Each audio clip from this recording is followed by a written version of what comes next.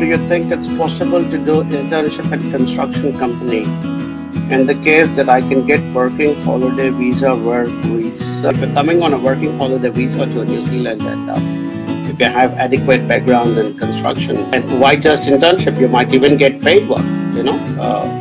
So because we do have a construction boom happening in the country, Christchurch reconstruction. We had a big earthquake in Christchurch a few years ago, so that city is still being rebuilt, and it is pretty big. That whole rebuild, it's I think running into a few $1 billion.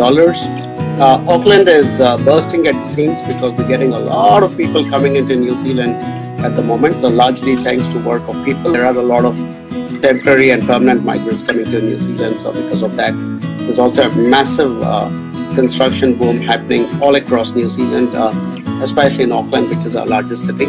Where I live in a city called Hamilton, so that way is the north of the city, and like few years back, it used to be all agricultural land, but today when I take the car and drive that way, it's incredible. I can't believe the amount of houses that are being built in a small town like Hamilton, and we are only a 150,000 people city, but I am absolutely blown away by the amount of construction work that's happening in a small city like Hamilton. Right now, to pursue in New Zealand, whether you're coming for a working holiday visa and want to do an internship or a full-fledged job, I think it's a very good field to consider right now, which is why we strongly encourage our students who are coming for courses in construction, saying, yeah, good time, come over to New Zealand because we require a lot of construction professionals.